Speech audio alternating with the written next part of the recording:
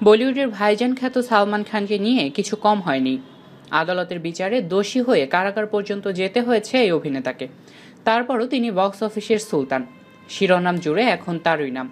তবে এবার তার প্রসঙ্গে উঠে আসলো ভিন্ন খবর। জুহি চাওলাকে বিয়ের প্রস্তাব দিয়েছিলেন সালমান। ২৬ বছর আগে এক সাক্ষাৎকারে সে কথা জানিয়েছিলেন তিনি। হঠাৎই সামনে এলো সেই ভিডিও। সালটা ১৯৯২। জোর কদমে শুরু হয়েছে সালমানের ক্যারিয়ার। ম্যায়নে প্যার কিয়া ছবির সাফল্যের পর তিনি বলিউডের বেশ জনপ্রিয় মুখ। আমির খানের সঙ্গে স্ক্রিন শেয়ার করে আন্দাজ আপনা আপনা ছবির শুটিংও চলছে পুরোদমে। হঠাৎ বোমা ফাটালেন ভাইজান।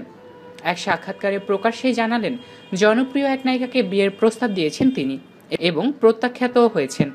১৯৯২ সালে সালমানের সাক্ষাৎকারের সেই ভিডিও দিন কয়েক ধরে নেট দুনিয়ায় ভাইরাল হয়েছে। বলিউডের মোস্ট এলিজেবল ব্যাচেলরের ক্যাসানোভা চরিত্র সম্পর্কে সবারই কম বেশি জানা। উঠতি তারকা থেকে নামি দামি নায়িকা, সালমানের জীবনে একাধিক নারীর নাম উঠে এসেছে। এখন প্রশ্ন হলো, কাকে এই প্রস্তাব দিয়েছিলেন ভাইজান? ৯০-এর দশক কাঁপানো জনপ্রিয় অভিনেত্রী জুহি চাওলাকে নাকি প্রেম নিবেদন করেছিলেন সালমান। সাক্ষাৎকারে নিজের মুখেই সে কথা জানিয়েছেন।